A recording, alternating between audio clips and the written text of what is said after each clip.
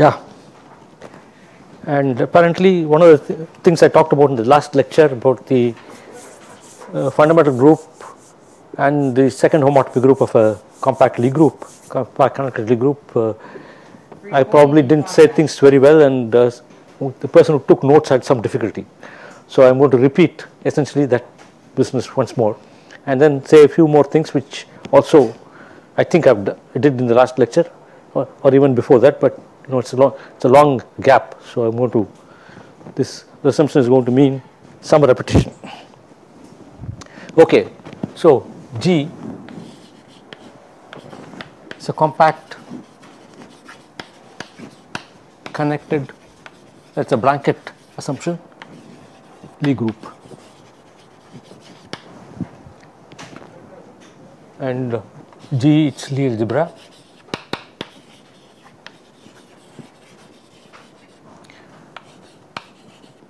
add is the adjoint representation of G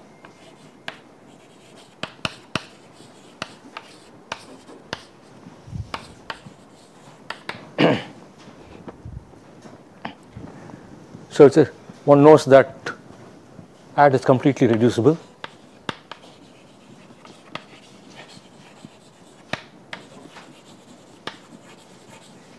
This means G breaks up into sigma Gi I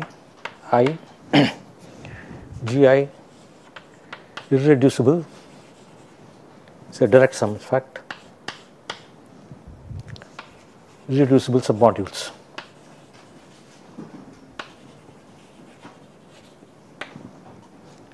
Which means that is they are ideals.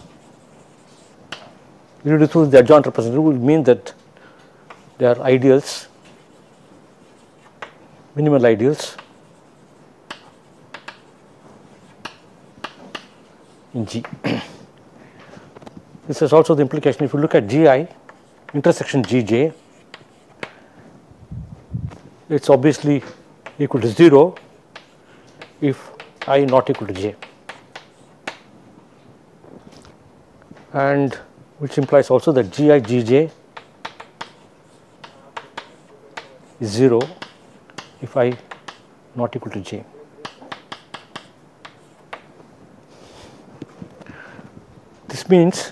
This implies again that G is a direct product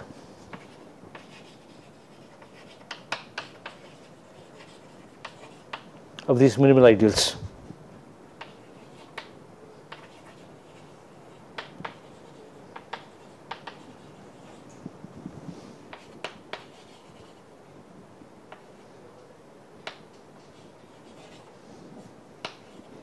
Let me denote by C the sum of all the trivial subrepresentations.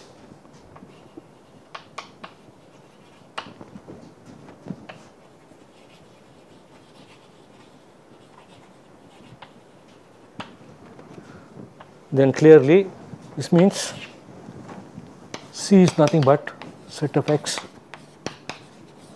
G bracket for every A in G.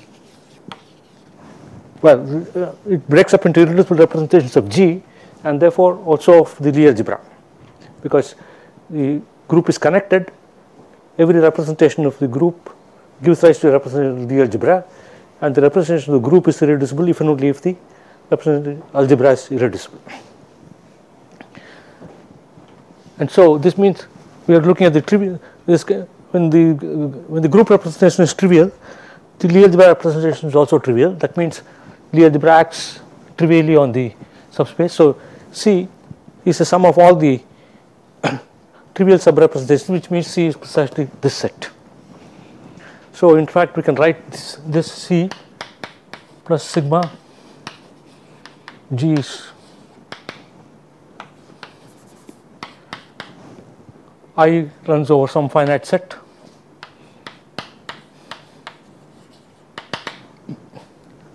each Gi is irreducible. as a G module, which means Gi is a minimal ideal. And what is more, it is not abelian. In fact, you have bracket Gi equal to Gi. Why is this? Because bracket Gi is an ideal. This is the, by definition, this is the span of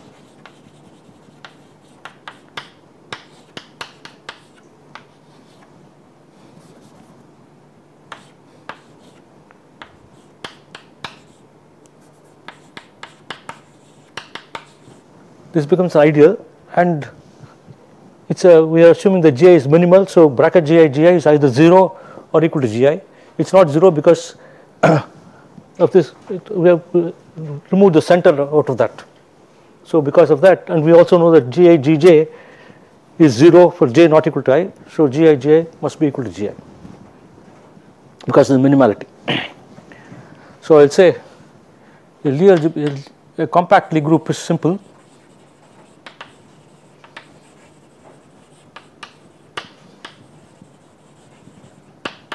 if its Lie algebra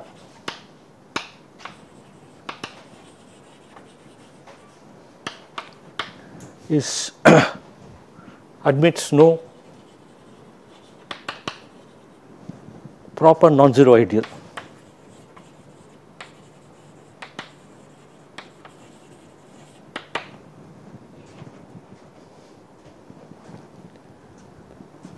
Okay.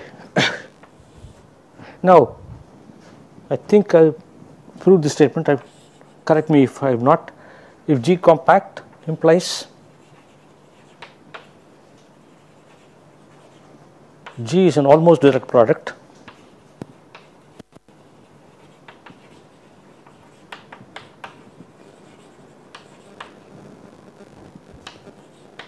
of its center of the connected component, identity connected component,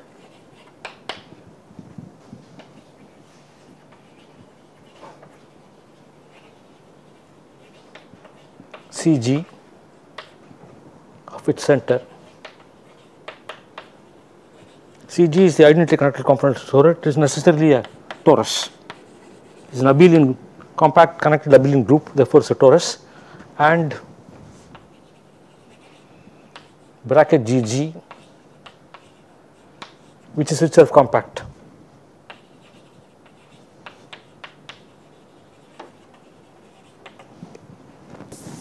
In other words, what I am saying here is that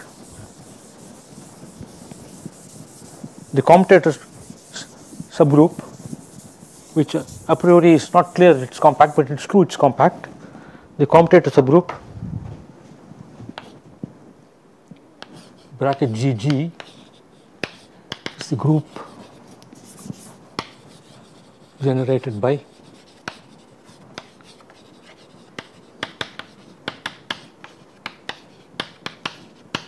G is compact automatically,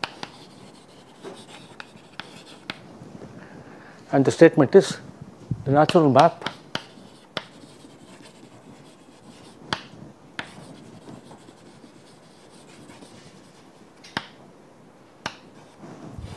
C cross bracket Gg to G given by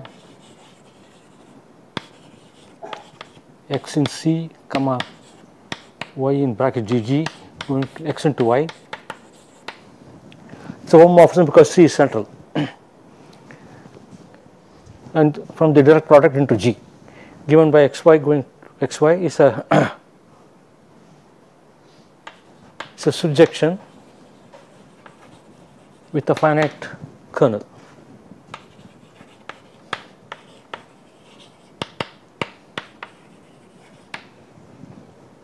So G is a compact group, and C bracket G I already told you is compact, and this product map, it's easy to check.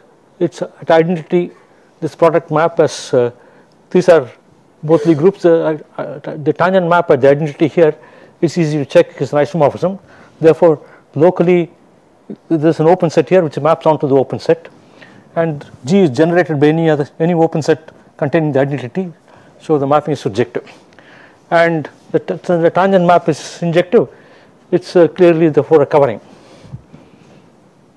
The kernel is some finite group.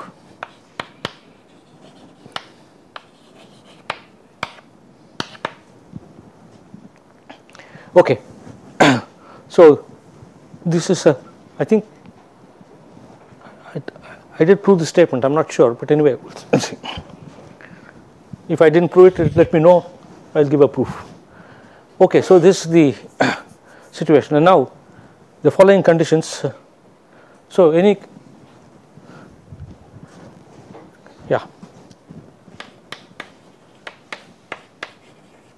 the following conditions are what people usually do these days, TF AE, right? The following conditions are equivalent. 1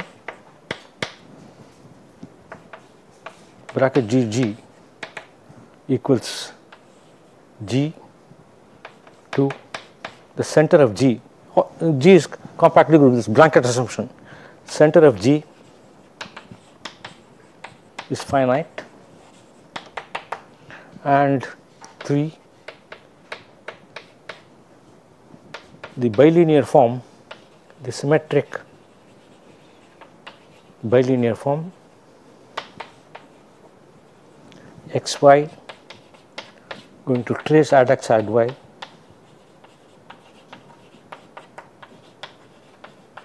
on G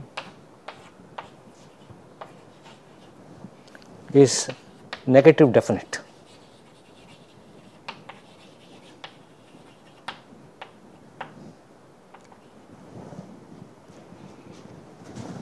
These three conditions are equivalent, and a compact group satisfying these conditions, one of these equivalent conditions is called a semi-simple group. So definition,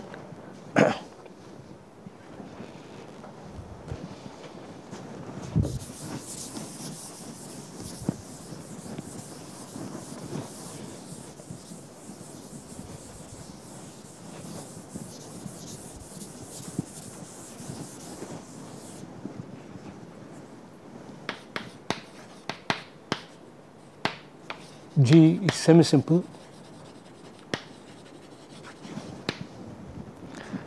if it satisfies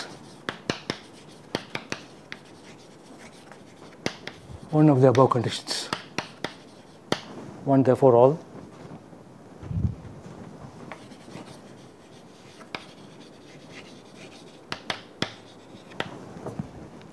Then the group is said to be semi-simple.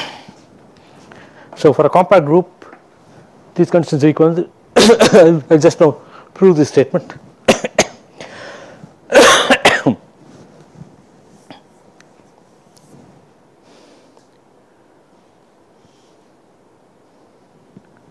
Hold on, this is I don't know which is the order in which I want to prove this. Okay, now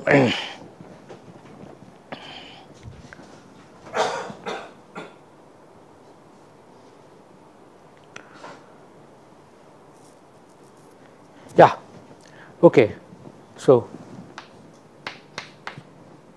1 implies 2.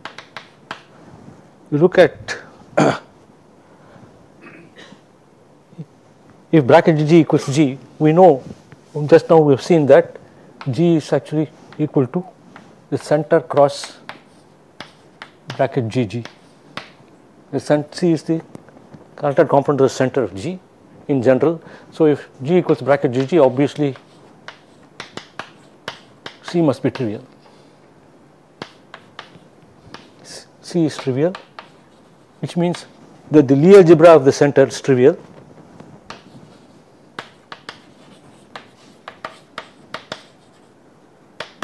Which means the center is finite.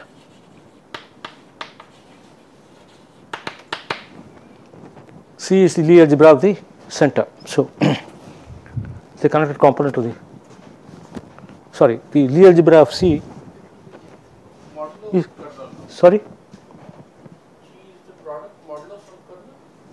Is there quotient or something? No, not I said C cross G, this is C is the connected component to the center, identity connected component to the center. So, if C is, if G equals bracket GG, C has to be trivial. It's an almost direct product. Oh, it's internal indirect product. Huh? So just a product, not direct product. Almost direct product with finite kernel. That's the definition of almost direct product. Okay. So, because it's almost direct product, if C is non-trivial, bracket GG G cannot be equal to bracket GG. If C is non-trivial, so its trivial follows. So, the algebra of C is trivial, which means the center is finite. 2n plus 3.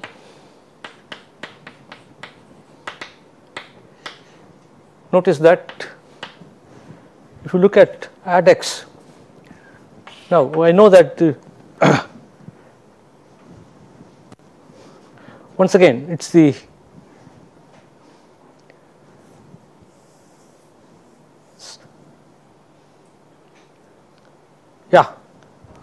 we know that the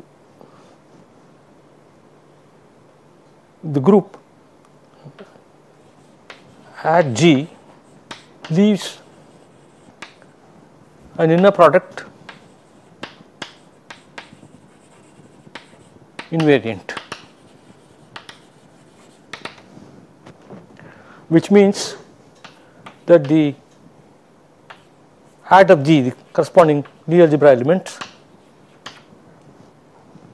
leaving inner product invariant means consists of skew symmetric matrices.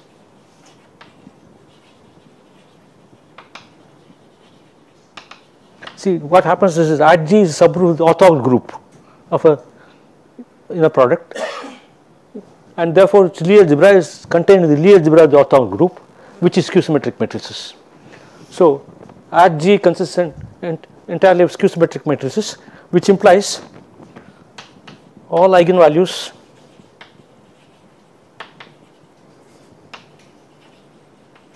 of add x are purely imaginary.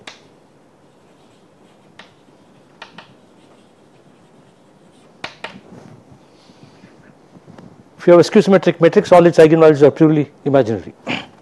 And once you know it's purely imaginary, that means what? Trace add x square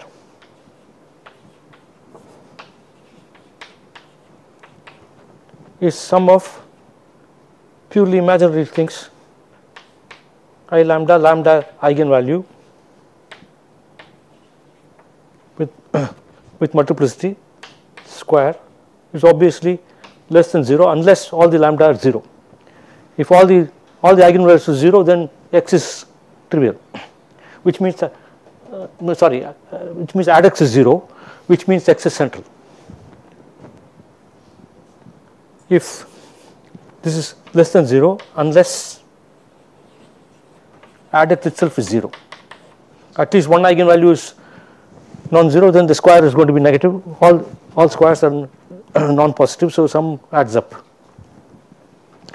Okay, unless add x is 0, which means shows that, but which that is unless x is in the center, the algebra of the center. X is in the center of G, which is same thing as Lie algebra of the center.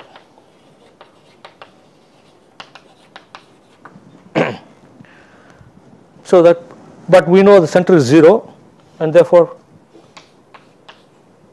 killing this form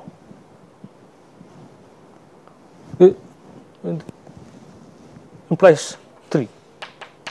This form is non-degenerate. By the way, this form is known as the killing form. On any G, the form xy going to trace add x add y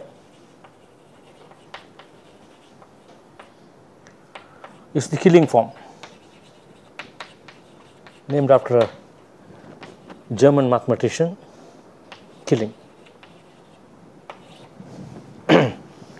So the killing form is negative definite when once the center is 0. Now how do I get back into that again? Why is it equal to bracket GG? The point is that if the killing form, suppose the killing form is negative definite,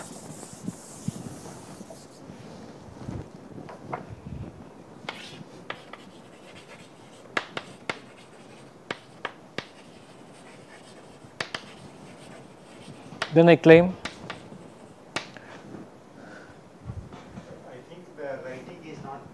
maybe a bit bigger would be. okay, I'll try to. Okay. So assume that the killing form is negative definite, we have to prove that G equals bracket G.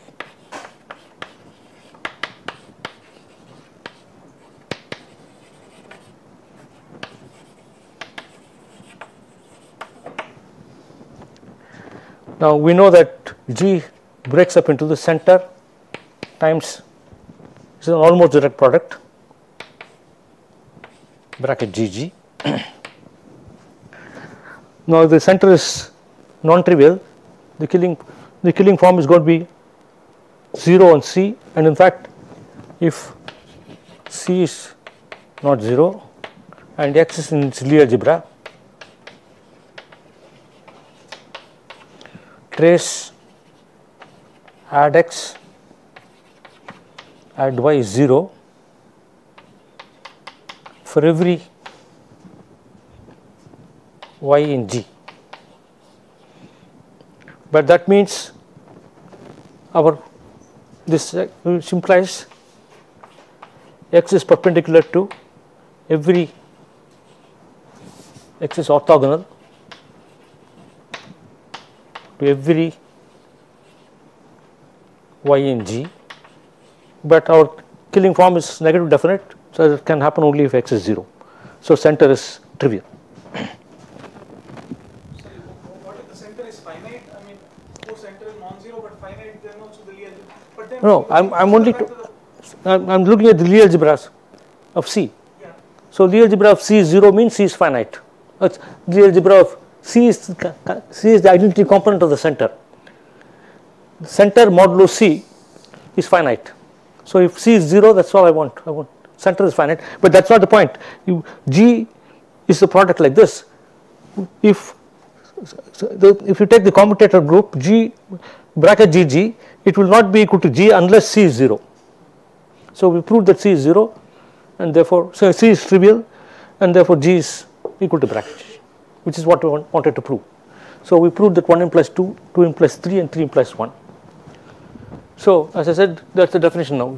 G is semi-simple if it satisfies one of the above conditions. And in fact, we will be making use of this last condition very often in the sequel. We will soon enough transform problems about the group into problems about the Lie algebra, and the fact that the Lie algebra, the killing form is negative definite, is going to play a crucial role later. Okay, now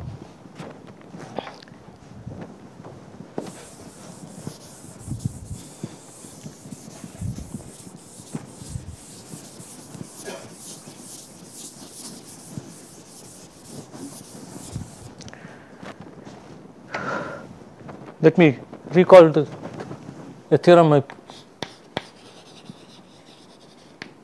proved last time, namely if G is compact connected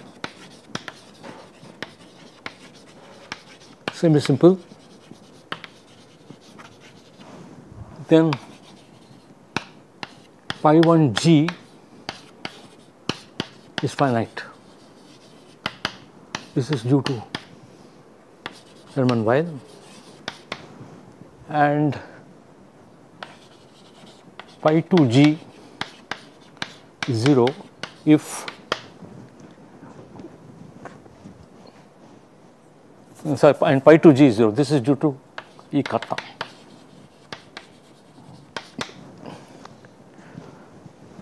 The proof is along the following lines. I am recalling the proof I gave last time. Look, T be a maximal torus.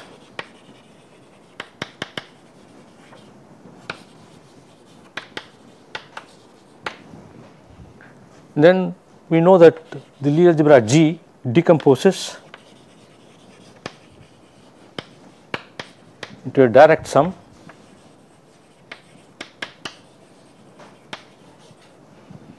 of eigenspaces. I should say, let me write G tensor C.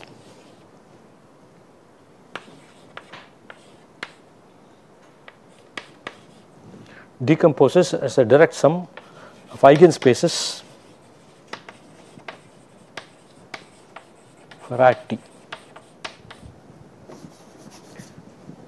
And so, the eigenspace, that is, there exists characters alpha from T into the unit circle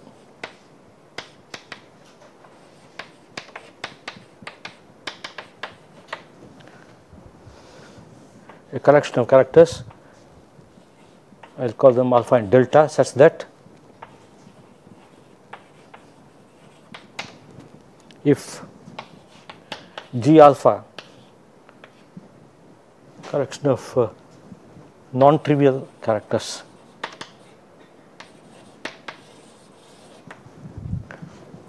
if G alpha is the eigenspace V in G tensor C at T V equal to alpha T times V for every T in T, then the Lie algebra G decomposes as a T. This is the Lie algebra of T, direct sum in alpha, alpha and delta. And because our original representation was on a real vector space, this you find that if alpha is in delta, minus alpha is also in delta.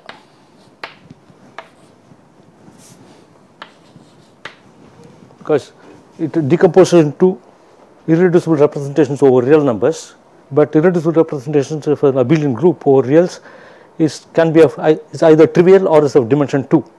And when it's of dimension 2, when you complexify, you get two characters which are negatives of each other. I am using the additive notation minus. What I really mean is minus alpha T is alpha T inverse. Because a set of characters is an abelian group, I use the additive notation. So, when I say minus alpha is in delta, what I mean is minus alpha T is alpha T inverse. Okay, it decomposes like this, and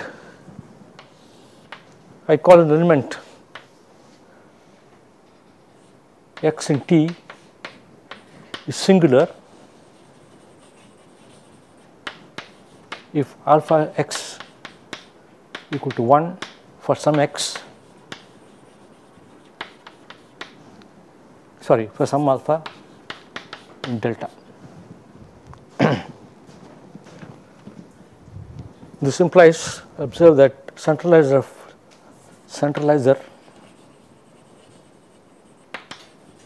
of any x contains in the Lie algebra contains G alpha plus G minus alpha for some alpha in delta. And I will say an element x in T is regular if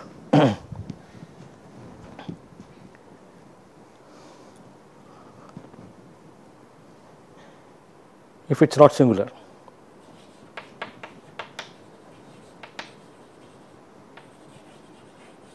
That means that is regular if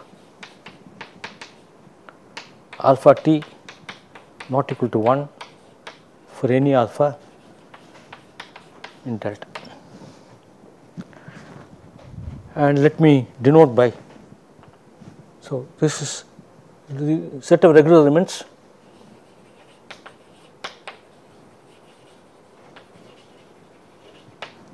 in T is denoted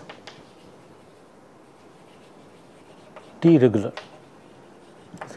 T reg, and an element G in G is regular if it is conjugate to an element in T reg.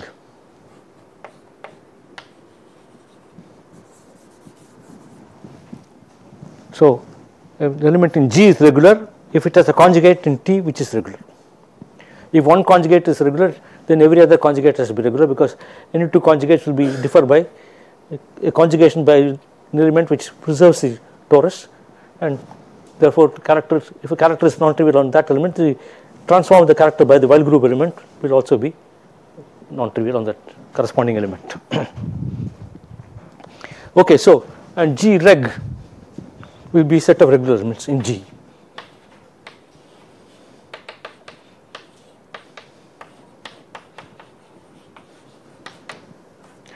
Now, we have the following map: G cross T to G. Consider a map, let me call it phi of G comma T goes to GT, G inverse. G is in G and T is in T. I look at this map. We have shown that every element in G has a conjugate in the torus, therefore this mapping is surjective.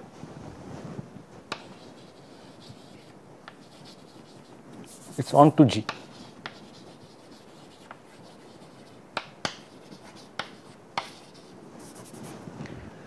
And now I look at the set of singular elements, let me also give it a name, T. Okay, look at T minus T regular.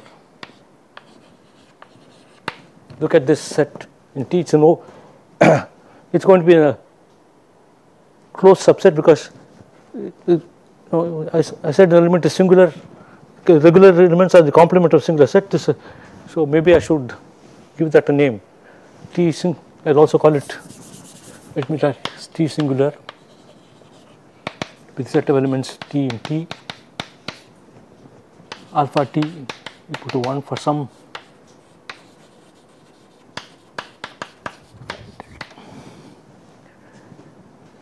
now. I look at the map, I look at this map now and look at image of phi, image under phi of T singular is obviously equal to G minus G regular. G regular is the complement of G of T singular. And statement, I have made two statements. Claim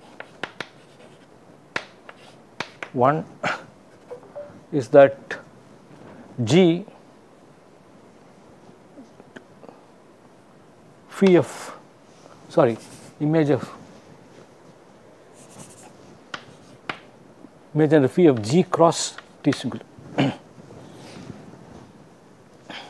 Now first let me point out first that this mapping G cross T to G factors through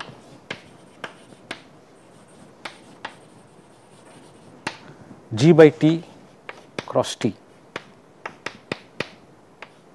because elements of T commute with, every element of T is in T and therefore commutes with it. So when I take the conjugation, if I modify G by an element of the torus, S T S inverse is going to be T itself, and therefore the mapping factors through this.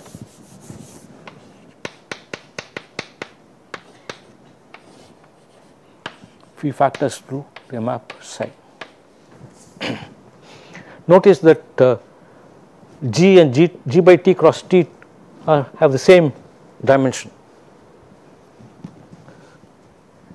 And the statement I want to make is the following: the G minus G regular is the union of closed submanifolds, of locally closed submanifolds, union of finite union, a finite union of finitely many locally closed submanifolds. So this is the, I call it a claim. Closed submanifolds, all of which are of codimension greater than or equal to 3 in G. The point is this: you see, if you take the singular set, that is, I look at this T singular set and I look at the mapping. If you, and of course it factors through this, and take for instance the set of points where alpha for a single, take the set of consider first T alpha, which is by definition T in T alpha T equal to 1. That is obviously a closed subgroup, the kernel of a certain character, and I look at this elements in this. Now T alpha is a submanifold of T of codimension 1, and when I look at this product, I restrict myself to T alpha here, then what happens is this: it factors through G modulo centralizer of T alpha.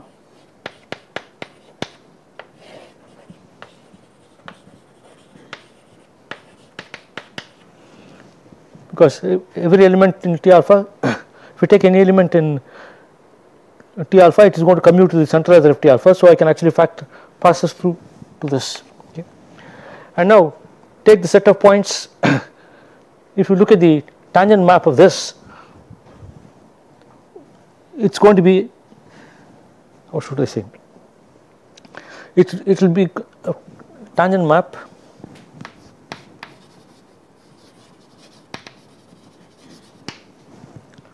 of G mod centralizer of T alpha cross T alpha to G.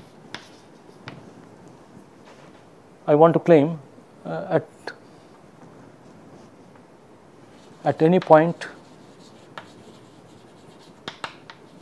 of G by C T alpha cross T alpha minus union beta T intersection T beta not equal to plus minus. That is, I have this torus here, I omit a large chunk. Again, these are closed subsets, each of them is of dimension 1 less than T alpha, and I take the union of all this as beta varies, beta and delta of course, and then I look at this intersection, and then if you omit this, it turns out at any point has the tangent map is injective. That means, which implies by the inverse function theorem or the rank theorem if you like, it says that the image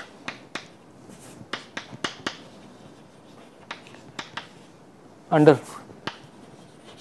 psi of G mod T plus T alpha minus this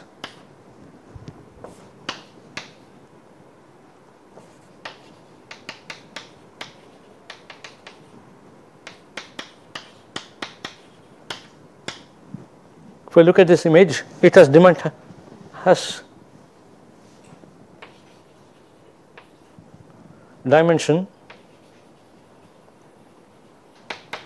has codimension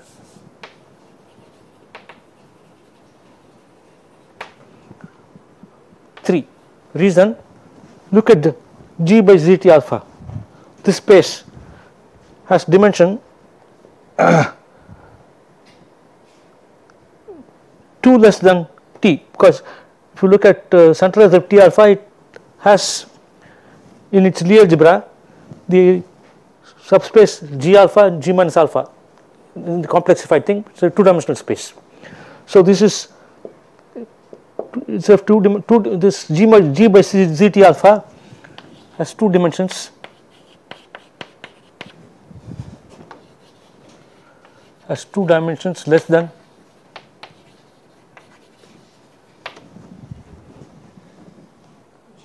G by T. It will be 2 dimensions less than G by T. This quotient ZT alpha consists of G alpha plus G minus alpha plus a torus. All of that will be contained in ZT alpha, and therefore the dimensions at G by T. And I know that this mapping is, the tangent map is injective, so it shows image under psi has, therefore is a locally closed submanifold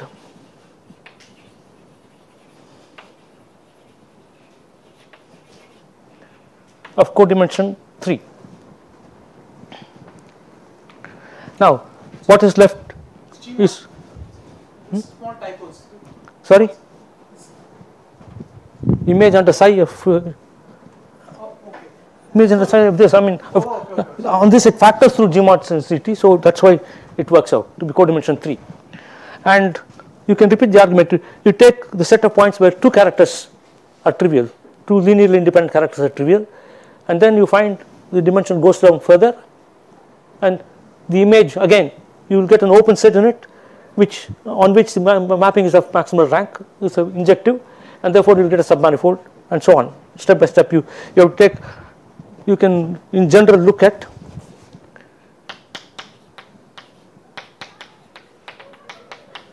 T alpha q with these linear independent, with alpha 1 alpha 2 alpha q linear independent, look at this intersection. On that this has gone, the whole thing will go down by more than 3 dimensions. Certainly it will factor through G by Z centralized of T alpha 1 cross intersection T alpha 2 etc. T alpha. It's much lower, it's again this is a larger thing, so more lower dimension, and I can take the image and I exhaust the entire set of singular elements here by taking the union of these things. Each one of them will give you a submanifold of codimension at least 3, the image codimension, yeah, codimension at least 3. So dimension, the whole thing is a union of submanifolds for codimension at least 3. Now I have to, Sorry, one if the tangent map is not injective, the image will be even smaller anyway. So why do you need the tangent map to inject? no, the point is that I wanted to say it's a submanifold, it's a union of submanifolds. That codimension is okay.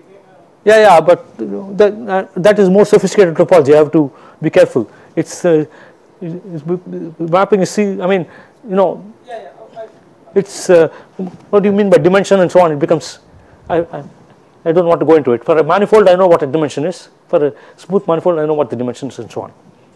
So that this claim is proved like this. I mean, I've obviously not given the complete details, but it's easy to work out now. What?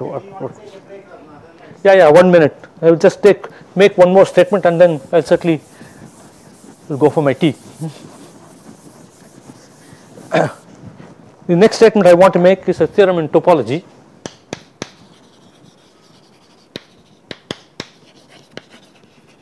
I will not prove it. It says the following: M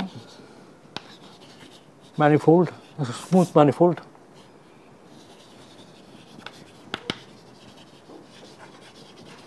and V a union of locally closed submanifolds of codimension greater than or equal to k, then pi 1 m to pi 1 of m minus v, sorry, the other way around, pi I of m minus v, pi I of m is on to if I is less than or equal to k minus 1 and is an isomorphism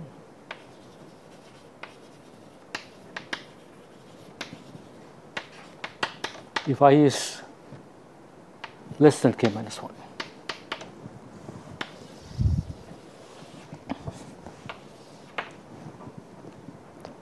This is a consequence of so-called transverse regular approximation theorem.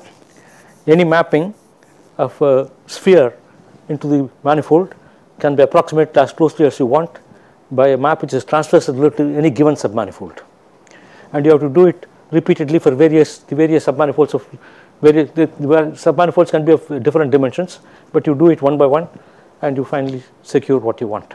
It moves, so the whole mapping of the sphere moves away from this submanifold, goes into the other ones, goes into the complement, into the regular limits. So any mapping can be homotoped into the set of regular elements. If the sphere you are looking at is the appropriate dimension, I have given the condition for the, you can move it away, and we will use that presently. Okay, I am going to use this theorem. The claim we have proved, this theorem I am not going to prove. It's as I said, it's a consequence of so-called transverse regular approximation theorem, which uses, among other things, the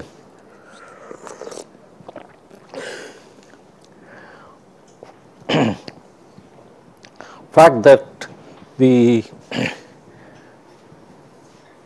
significant images of the critical set of a map has measure 0. That kind of Sard's theorem, yeah, right. It uses Sard's theorem, right. So, because of the topology theorem, we know that pi 1 of G regular to pi 1 of G is on to. So, it suffices to prove that pi 1 of G regular is finite.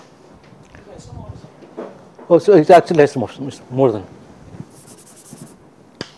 It's enough to prove that this is finite. Now, how do I do that? I look at again the mapping G mod T cross T regular into G. This is a mapping which I called phi, or yeah. This map is a covering. In fact, what happens is this. Notice that, recall NT is the normalizer of T in G, then NT by T, which is usually denoted W and called the Weil group after Hermann Weil, is a finite group, and we have action of W acts on G mod T. How? You look at a GT and you want to make W act on that, define this as GWT. That's an action of W on G. The fact that W normalizes the torus enables you to define it like this. So you see, therefore you get an action of W on this. You also have W also acts on by inner conjugation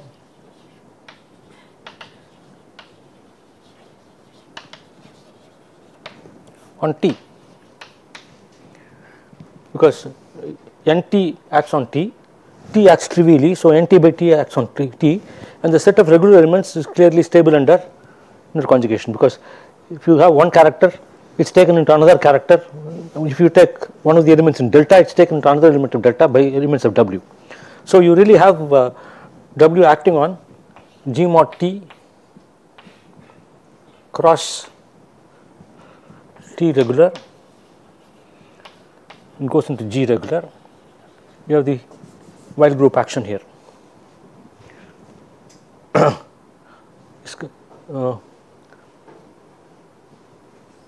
This okay is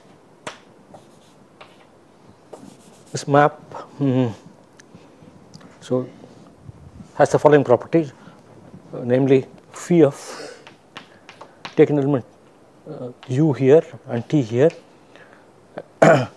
and apply w u w t w inverse equals phi of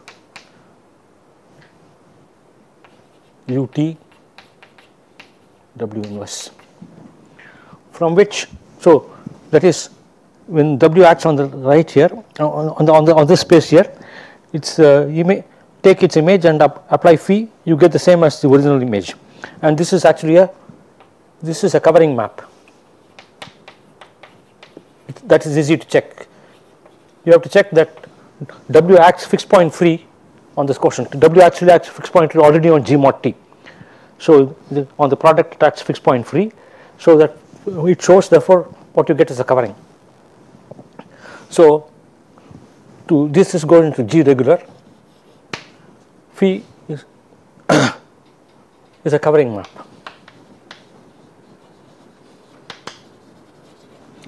So it's a covering map with finite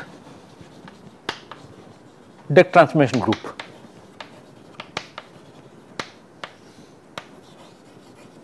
Which means to prove the finiteness of this is enough to prove the finiteness of this. That is, if you take a not quite anyway, I'll put it. So you have this mapping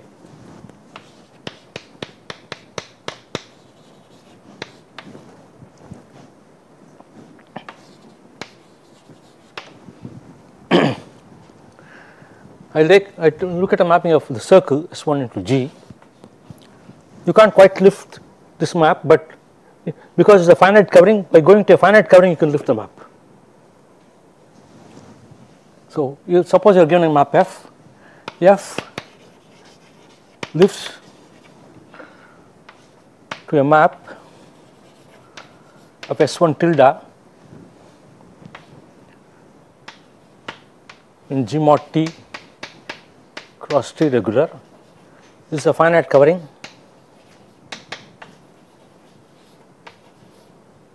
of S1. So after going to a finite covering S1 tilde, this lifts here.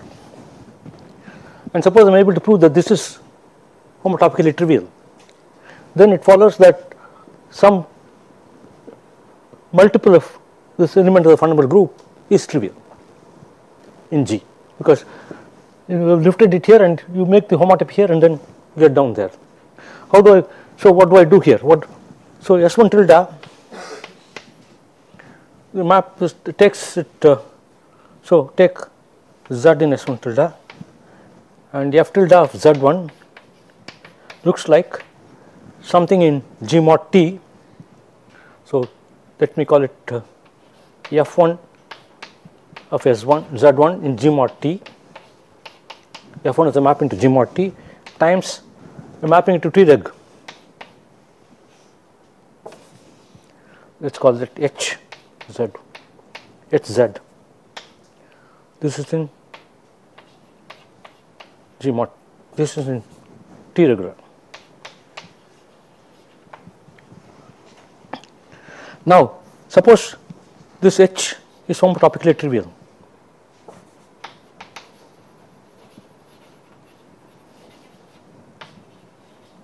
Then what happens? You look at, so you look at HTZ, which ends up in identity. So ends up in a fixed point. No, actually what I will do is this following. I have G mod T cross T regular. This is contained in, it goes into G mod T, this is contained in G mod T cross T, and then the map actually factors like that. Okay. Now I want to say that you take H is suppose H is homotopically trivial in T. Suppose I know it's homotopically trivial, then I have HT which with equal to H when T is 0 and equal to identity when T equal to 1, the constant map. And what happens is this mapping now looks like FG sorry FT, so mapping here, and then you have the limit in T regular, which is, look at, oh I think it's bad notation, so let me write S in S1 tilde. You have Fs HT of S, look at this Fs inverse.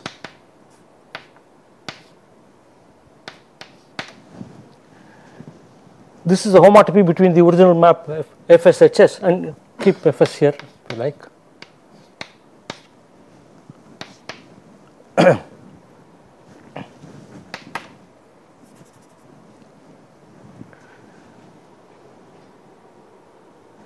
This, when T goes to 1, this becomes Fs inverse Fs, and so this is 1 here, and this remains as Fs, but the image in G gives a homotopy of F tilde with 1, so trivial. Sorry, 1. No, see, I've got this map into G, but G mod T cross T, then look at G regular, but then I want to go into G, sorry. I'm interested in what happens to F tilde in G. Which is the map F tilde? F is this map from S1 to regular, which I would like to prove is essentially homotopically trivial after raising to some power. But raising to some power, I get a map S1 tilde into regular, which and the map obtained is like this. It goes into this and then goes there. That's how this S1. You had a mapping of you had a mapping of S1, and that lifts to a map here. That doesn't lift to a map here, but from S1 tilde it lifts to a map here. And then look at this image in G mod T cross T, and then go to G again. This lifted map, I claim, is homotopically trivial. This lifted map S1 tilde to G is considered as mapping to G. So actually mapping to GT cross T regular, but then compose with the multiplication and then get to G. And then I claim it's homotopically trivial here, because look at the way it behaves. Fs inverse, this goes into HTS after all. Under our map, it goes into HTS. The original map, okay, the original map is Fs HS, right?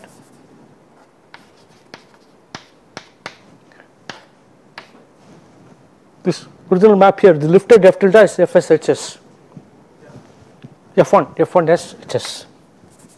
Now keep F1S, but just homotop this goes through HTS. But the homotopy is not valid in T regular, but it's valid in T. Suppose I'm able to do that. Suppose I'm able to this H is to T regular, but suppose I'm able to homotop that in through HTS to trivial thing. Then I look at Fs HTS and look at its image. It's going to go into Fs HTS F1S inverse. When T equal to 1, this is the constant map, so it becomes homotopically trivial. Okay.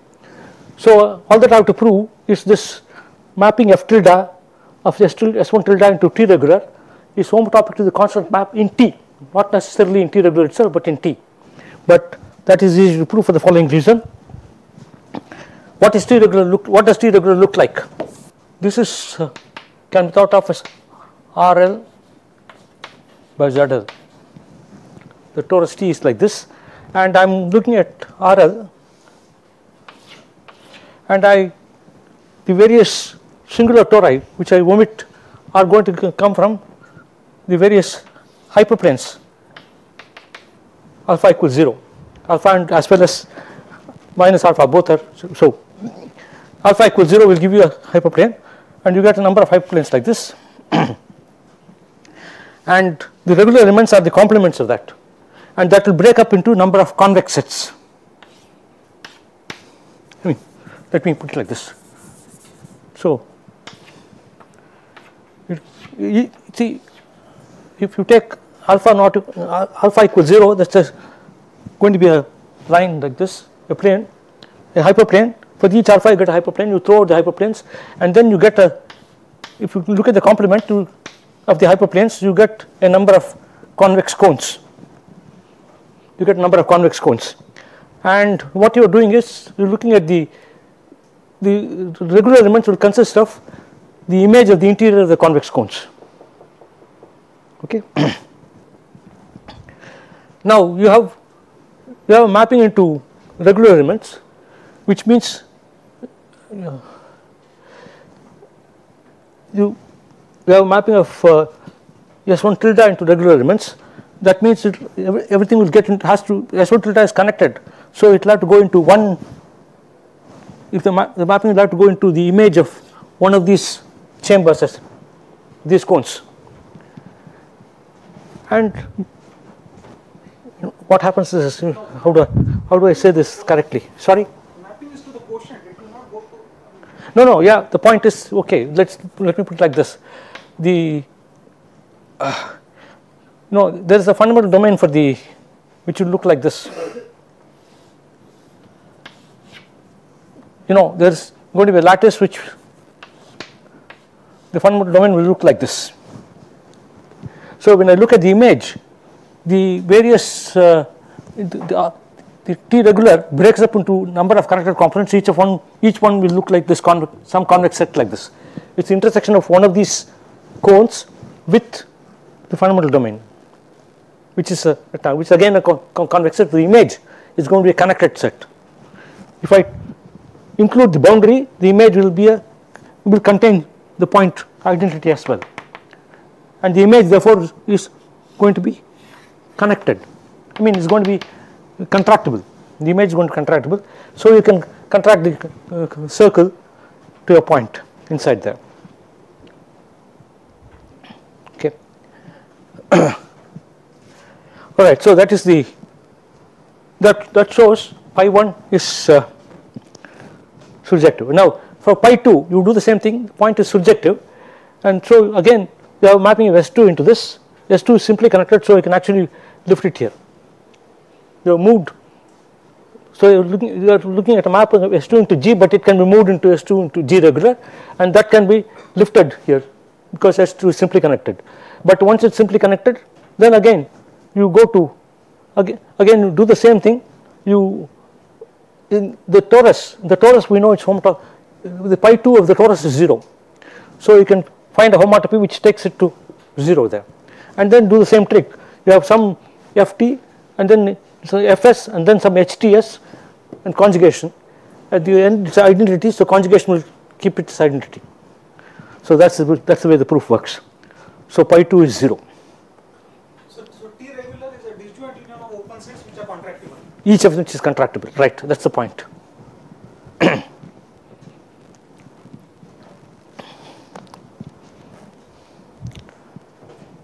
Yeah, so let me state that.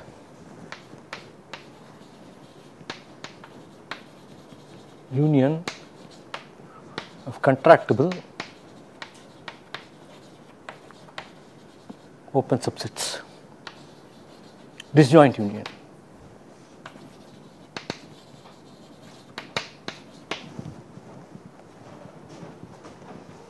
So it will get into one of those disjoint unions, and then you can, in some sense, the proof for pi 2 is even easier because you don't have to bother about that. It's just have to note that it goes into T, but it goes into T, but pi 2 of T is 0. So you can home top it into. Sorry, I missed one point in the proof. So G mod T cross T regular to G regular, that's a finite sheeted covering is what you Right, said. right. So what is the argument for that? You The- have a the- while group action on the While group acts fixed point free, and the quotient is precisely that. is precisely G regular. Yeah, right. Did you prove that fact or you are assuming? Essentially, I proved it. The point. No, the mapping is G. The mapping is on to G regular. Just look at the fibers. What are the fibers? You want to look for. I see. Oh, it's fixed point free and the fibers are the while group. Okay. Right. The while group acts, and the orbits of the while group are precisely the fibers. So that's how you get the quotient to be G regular. Okay, so that proves pi 1, pi 2 are 0. Okay, now I think it's also a theorem that pi 3 is always Z, right? pi 3 is Z, it's true, but that's more difficult to prove. Well, pi 3 is Z, that pi 3 is tensor Q is Q. This comes from using Dharam theorem, using that bi-invariant forms give you the cohomology in the case of compact groups. That's the thing which I have not proved. If you use that, which involves Hodge theory essentially, then of course you can easily prove that pi 3 is over reals, that is pi 3 tensor R, you can show is R, but its torsion free is a little more delicate. That pi 3 is torsion free. Okay, now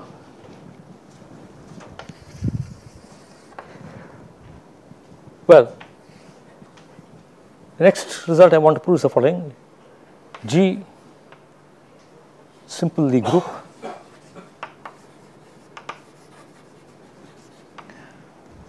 then the only proper normal subgroups of G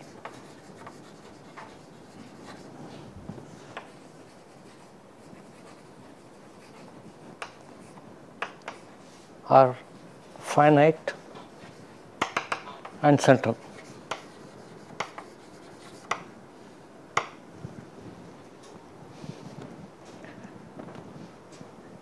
It's almost simple.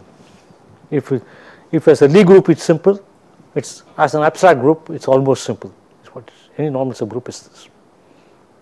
Okay. Maybe I will not go into the proof of this. It's not difficult because I want to get on with to prove theorems about representation theory. So for the present, maybe I'll come back to it. For the present, I will leave this as true.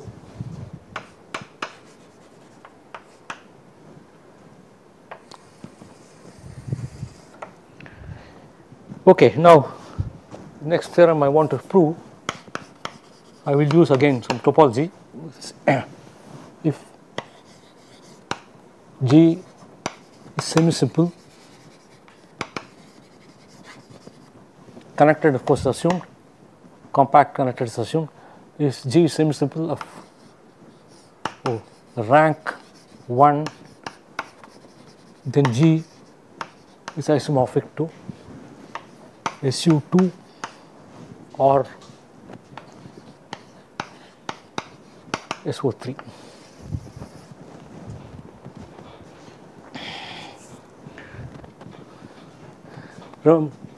Recall that rank G equals dimension of maximal torus. We proved that all maximal torus are conjugates, and so that's it. Now here the idea is this: I am going to use some topology. This can be proved by other means, purely algebraic means, but I am going to use some topology to prove this. I am going to use the fact that pi 2 G is 0 to prove this. How do I prove this? Look at the mapping. G acts on Lie algebra by adjoint action.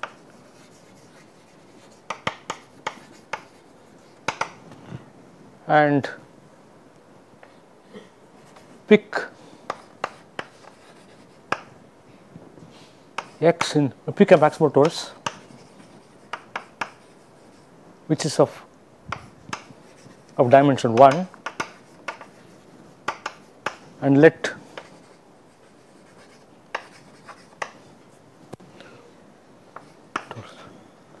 let x in its Lie algebra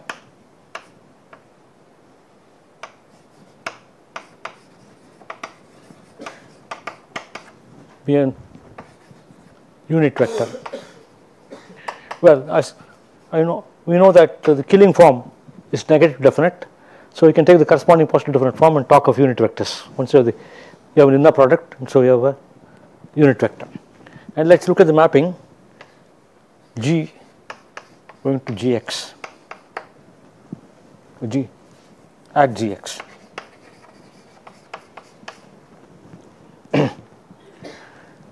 This factors through this. Actually, this is a map. This maps.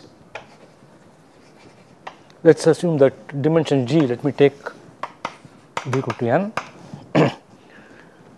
G to add Gx maps G into the n minus 1 sphere.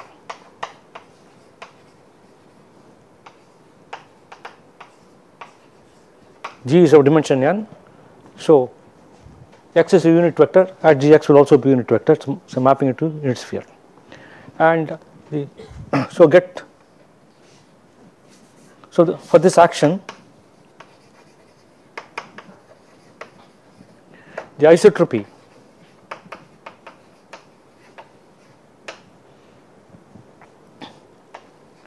at x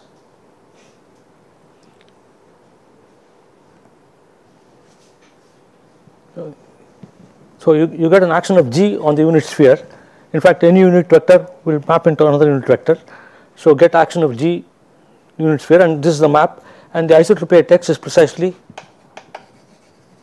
the torus. Whatever fixes x has to come from the torus, because we also know that torus is maximal abelian, because there is no further thing. So that means get mapping of G to Sn minus 1, which factors through G mod T.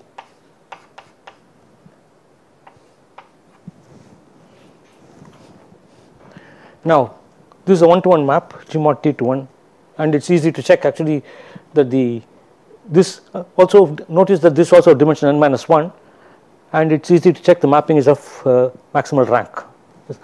The differential is an isomorphism, and therefore, and this is compact, so it's a homogeneous action. I mean, it's an action mapping got from an action, so the rank is the same at all points, and we know it's actually an isomorphism, and therefore the mapping is a local homeomorphism, and it's clearly the image is both compact and open, and therefore all of S n minus 1. So this is a homeomorphism. So you have this mapping G Sn minus 1. Now,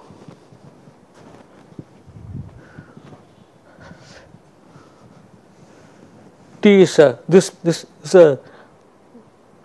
it's a principal bundle with T bundle. T is one dimensional circle bundle on Sn minus 1, and these are classified, again some topology, these are classified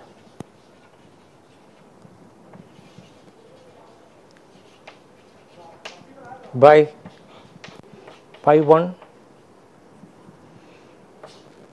of Sn minus 2.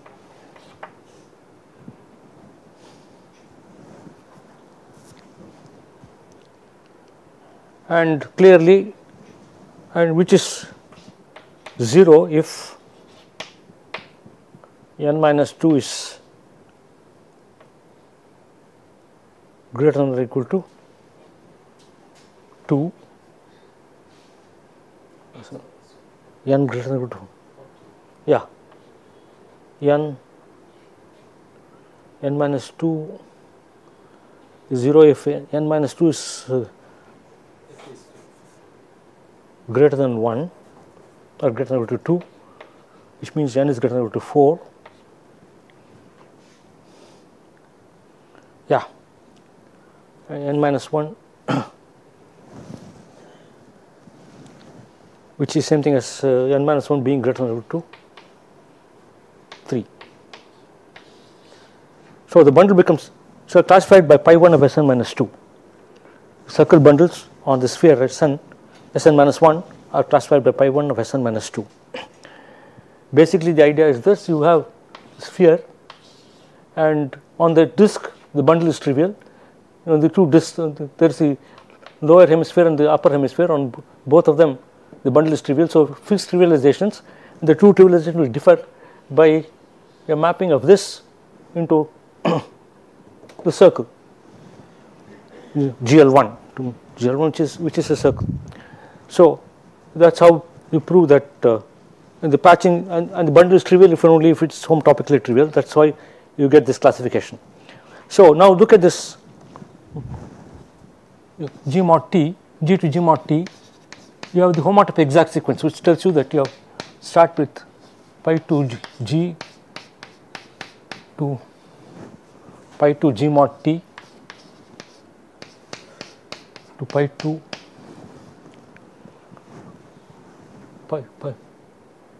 pi 1 of G.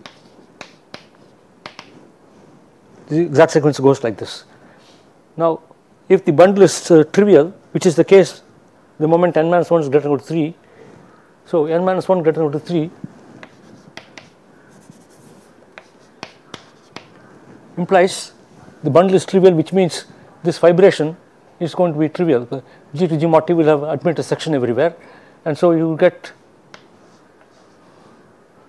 a splitting like this: pi 2 G mod T. The bundle is trivial, so pi 2 G to pi 2 G mod T will have a splitting, and this you know is 0,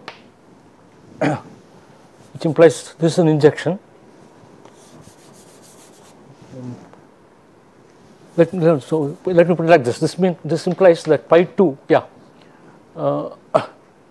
G becomes G to G mod T is a trivial fibration, so G becomes a product of G mod T and T.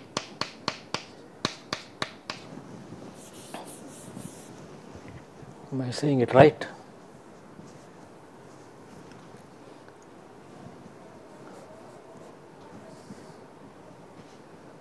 Yeah. Pi 2 T is 0. There is something. Sorry? T, right? Pi 2 of T, right?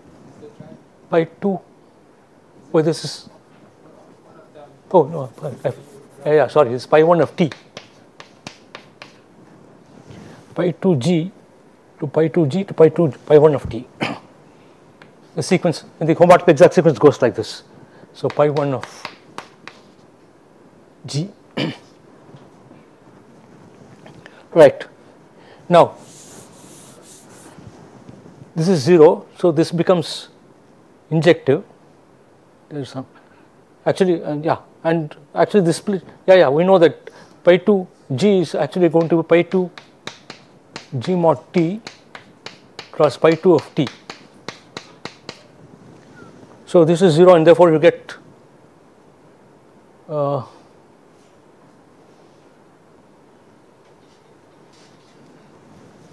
there's something missing here. What am I saying? Pi 2 G mod T. Pi 2 G becomes pi 2 G mod T and cross pi 2 T, because it's a product. Pi 2 T is 0.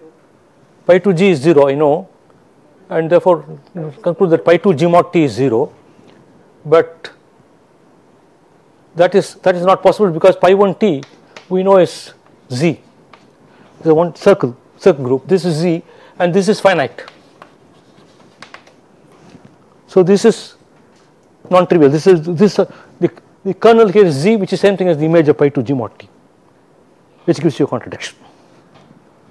pi 2 G becomes the product of pi 2 G mod T and pi 2 of T. Pi 2 of T is 0, so it becomes the same as pi 2 G mod T. But pi 2 G mod T is non-zero because of this exact sequence and because pi 1 is finite.